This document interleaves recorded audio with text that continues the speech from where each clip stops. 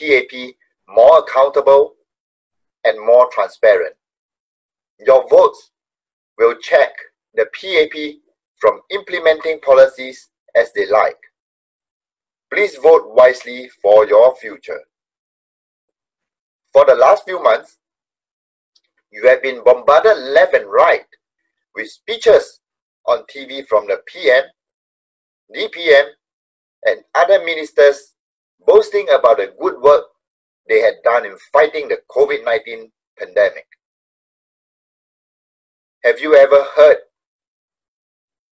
any of them admitting to the mistakes they made or saying sorry, we should have done better? No, we did not. They were busy preparing for the election and patting each other's back for the supposedly good work they had done, drawing money from the reserve and distributing your money back to you. Do you remember the PMD fiasco? It was not too long ago that such devices, a quintessential mode of transport for those who could not afford to own motorcycles or cars, were banned. No time for you to think or make alternative arrangements, especially for the frontline food deliverers. The law took effect within 24 hours.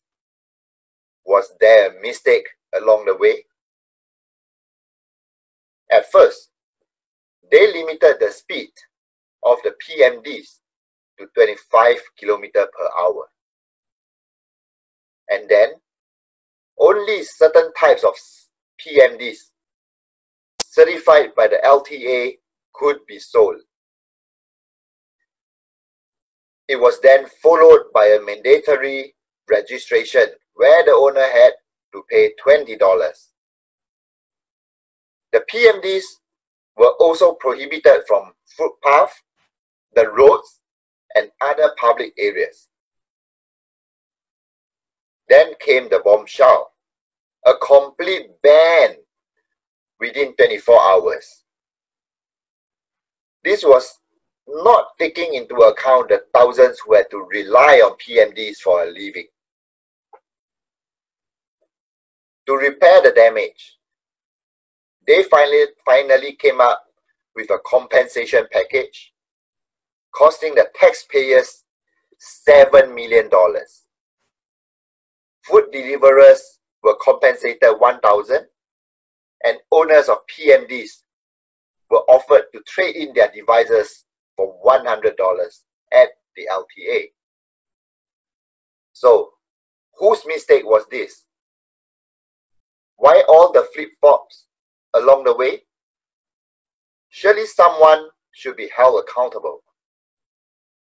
But no, not even a simple word of sorry. Worse still, no one claimed responsibility. This is such the arrogance of the PAP. There were more flip-flops during the COVID-19 pandemic. At first, the government discouraged us from wearing a mask unless we are sick. Then all of a sudden, they made it a law for everyone to wear masks. For those who did not, they will be fined $300. Another flip-flop, and the blames were shifted to Singaporeans. So whose mistake was this? No one claimed responsibility. So who do you want to vote for? In February, when several foreign workers in a worksite in Seletar were detected to have been infected with the virus, the Ministry of Health under Mr. Gan Kim Yong and Ministry of Manpower under Josephine Teo failed to act swiftly to contain the spread. Did they not know of the living conditions of these foreign workers? Or did they not know how bad the situation was in their dormitory? because of their failure to take actions. Thousands of foreign workers were still crowding along Serangoon Road, the Mustafa centers, on Sunday. As a result, the spread was instantaneous and spontaneous, resulting in Mustafa being declared a major cluster. If only any of the ministers had gone down to take a look at Serangoon Road. New dormitories were desperately created from ground zero to isolate and quarantine these workers. Some were housed in makeshift places like the Singapore Expos and even HDB flats. Army camps and the Home Team Academy were not spared to house them. Only then did they realize the dormitories housing these workers were too cramped and it definitely lacked ventilation. Do you remember not too long ago, Josephine Teo said, "You do not need too much space to have sex." Why the change now? What was she thinking of? Who was responsible then? The Ministry of Health or the Ministry of Manpower? How much was spent housing all these foreign workers? There is no revelation so far. While in the meantime, they were proudly boasting they had increased the capacity of testing to 40,000 a day. If that is so, why were there still 200 and above cases detected daily? If they had such a capacity, the process of testing would have completed long ago. Instead of concentrating on the important task at hand, they were preparing for the election. They were using television to kickstart the campaign. The ministers went on TV claiming credit for the good work that they had done, but not admitting to the mistake they had made. Is this correct?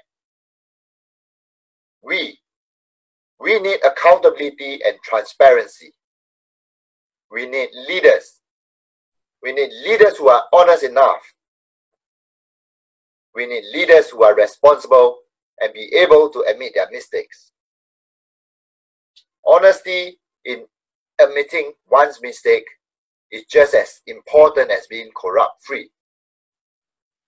All this time, the PAP has been telling us that they will be creating thousands of jobs, helping the lower incomes and upgrading their skills. But I say this to them: do not wait further. If you want to do it, just do it. I quote from the Nike, just do it. Do not issue blank checks and do not make blank promises to the residents and voters of Singapore. Voters of Ang Mo Kio GRC, I say this again to you. Vote for the Reform Party. We, the Reform Party, will give the PAP a run for their money. We will not let you down. Please, make the right choice. Vote for the Reform Party. We will represent you in the Parliament. Thank you very much for watching my rally. I'll see you again.